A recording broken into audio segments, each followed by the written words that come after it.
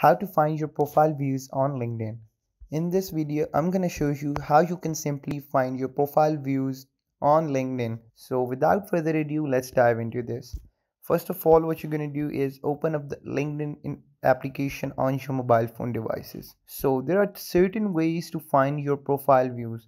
The first one that is very easy is to go into the notifications that is in the bottom of the screen and the right side. So once you tap on notification or tap on the bell icon in which notification is written just below the screen, once you tap on it, here all of your profile viewers or persons who have viewed your profile would appear. If they don't, just go into the home menu, tap on the profile icon that is at the top left corner in which your profile picture is being shown.